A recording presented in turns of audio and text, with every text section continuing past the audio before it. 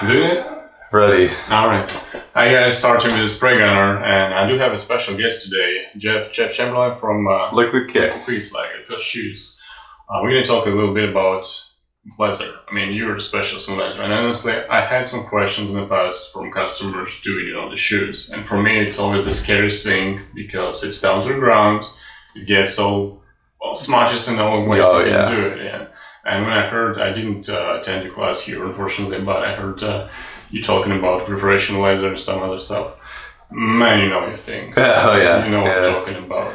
And I was surprised. So starting with the preparation, you don't even sand it. Not usually, no. Certain leathers can be sanded. Typically, the idea is you want to keep the leather intact. It's just like skin. It is skin. Even though it's tanned and not living tissue, technically, you have to treat it as like skin. So, your goal is to stain it. Instead of, paint over it. You want the paint to soak into it and play well with it. You don't want to restrict it from moving or stretching. So the products that we developed, they help that. They also allow it to breathe. That's really important. If you don't let the leather breathe, it'll dry out and crack. So the paints you choose, everything you choose has to be, breathable and stretchable. And it goes into stretchable and flexible, two different things. But stretchable is very important because when you get a rock or something, jabbed into the side of your shoe, that stretch, if everything stretches with it, it's going to be okay. Okay. And I know some people for different projects use kind of clear coat or whatever primer first. But we have a primer, yeah. The primer is more for like if you have like dingy old shoes you're working on, something that may not even have the best adhesion after cleaning. That's when you'd want to use a primer. Rubber, plastics, stuff like that. So the primer, it's not meant for brand new leather. There's really no reason to prime brand new leather. It's ready to go. That's what I noticed. I mean, on your class and in preparation, cleaning with, you use 40-20, right? 40-20. We use 40-20 as a safe bet because it has just enough acetone in it to get you in trouble without being too aggressive. So for beginners, it's a really good product to use. Kind of keeps you safe, guarantees that you're going to get it clean. You can get deep into, like the chucks really have a lot of stretch. So you really should use straight acetone for cleaning them. And that goes way deep into what product to use for what. But that's for another day. Okay. So and after that, you prepared your shoe, you went to the illustration colors. And for some reason, I thought the Wicked is more kind of universal for all the surfaces. But you're choosing the illustration. Why? Illustration can stretch. That's got some serious stretch to it. Now, Wicked is self cross-linking, so that actually can like kind of tie up the leather fibers and make it stiff. You don't want the leather to be stiff because it's going to stretch whether the paint will or not. So you end up with cracks. Paint like that will stain. It'll get down deep into the fiber of the leather, and it'll stretch, which, the binder is going to be there no matter what you do. So that binder needs to stretch just as much as the leather, which is at least 300% on most leathers.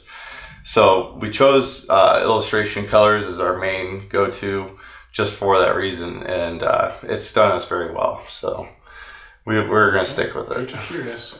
Thank you, Createx, for a good product. Thank you. Then we're going down to your product line. So yeah, we got pretty much everything. We got an inner coat. The inner coat is for color blendings. So like if you need to make a color more transparent, illustration colors have something similar to that. So you really, if you're using illustration, you don't really need to go for that. But what this does is it'll take a stencil, fill all the cracks in the stencil, all the spots where it's not getting down into the grain. And then when you paint over it and you peel your stencil away, you have nice clean lines because this has taken up all the spots where it's going to bleed. So that's mostly what we use this for. The other places we use this is if we're working on a portrait and we need to do some scratch techniques. This is like a clear layer to just kind of save your spot. It's wonderful. Okay, wait there. Scratch technique on leather? Yeah, doing like scratch techniques. I know you guys do a lot of that in your studio. Well, we're using the synthetic paper or other scratchable, but I didn't know you could. Exactly. Yes. You're not going to damage it too much? Right. So this is really soft. It doesn't have a lot of body to it. So when you scratch the paint that you've put over this, it will scratch through into this and stop. It will make it through there eventually if you don't slow down. So, you know, you gotta use probably 2 coats if you're going heavy on scratching. Also erasing if you're using erasers. I use a lot of erasers on my portraits, and it's a really nice way to work out some highlights. Scratch and shoot, you're opening your eyes. Some stuff. You can do a lot of things, yeah. Okay.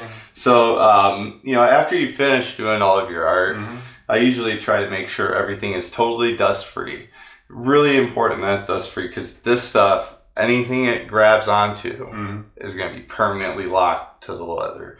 Once this dries, it's game over. So you got to get all the dust off of there. But we have every finish, you know, that's really common or popular. We have a very high gloss. We have a factory, which is pretty natural leather looking. So like if you look at most cars these days, they're like a factory finish. And we kind of just chased Nike and Converse for that. So then you get into matte. Matte is everybody's favorite. This is just a hair over totally dead flat. So it's almost completely dead flat, no sheen. But this has just enough sheen to look very luxurious. This is the go-to for my studio and for pretty much everyone else's. This is a hot seller. And then you have flat. Flat is exactly what it means. It's dead flat. There is no shine at all. Still totally crystal clear. It won't, you know, gray out your blacks or anything like that. Keeps everything nice and vibrant. It's a really good product. We just introduced our 4 ounces, and the 4 ounces are just selling like crazy because, I mean, you go through this stuff. These will do like 10 pairs of shoes, and these will do about 20, you know, respectively. Say a little bit. You know, if you're doing high numbers of shoes, it's important. I don't see intercoat here. Do you have a 4 ounce intercoat? We don't do the 4 ounce intercoat yet. We make almost all of our stuff. All of our finishers are made in house. Our intercoat part of it is made in house, like actually manufactured from scratch raw materials. So we're trying to work on our equipment and grow everything. It's just been real expensive. So we do throw so much of our money right back into our business. We're very passionate about it. So intercoat and primer will be coming. It'd probably be before next year, but probably towards the end of December. So we broke into the gloss here the other day. That gloss is just something to speak of. But yeah, these are all available here at Spray Gunner, along with the illustration line. All sizes, 1 ounce, 2, 8. Yeah. I like the 2 ounce bottles. The 1 ounce bottles, you know, they go pretty far, but I get excited when I'm mixing colors, so I usually mix like 3 times too much. Most people are like that, so I like to go for the 2 ounce. It gives me a little bit more to play with. And those products, they're usable for canvas shoots, right, as well? You can use them on canvas. We always recommend kind of like going for factory or gloss for canvas. Because it is going to soak into the leather or to the canvas and be, you know, kind of taking on. It's going to take on the look. If you go with flat on the canvas, it's going to flatten out the canvas. It's kind of odd to look at. So I wouldn't say it's real appealing on canvas. It kind of throws like a holographic look to it. It's weird, but yeah, you can use this on canvas. It sticks very well to UPO. So if you want to do a final varnish on your UPO, you need to give this stuff a shot sometimes. It'll also be cleanable, so you can take like, you know, regular household cleaners and wipe it down because it's chemical proof. I mean, it's chemical resistant. We're going to say that because I do know of a few chemicals that will ruin this stuff, but you won't see them on your shelves at Walmart. Okay, anyway, so available Spray Gunner, both these products. Chemistry, actually, I had Jacob attending the class, who is the head of shipping here, and he does airbrushing himself. So we're a little more educated, not as you, of course, but if, you know, if somebody is hard to reach him on the line, you can contact us for technical questions. We a little bit more knowledge now in this one. Today class, he got with you, so hopefully he knows some stuff. And he's a chemist, so he should remember important things. And just heads up, there's a new product coming out soon, and I just let Jeff test it.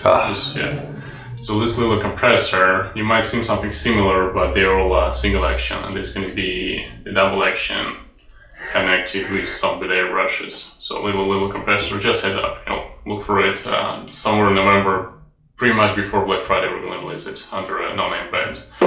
And thank you for watching. Thank you, Jeff, for information. Thank you for having me. Pleasure having you. Yeah, definitely. Thanks. Love this place. Thank you. We'll see you later. Yep.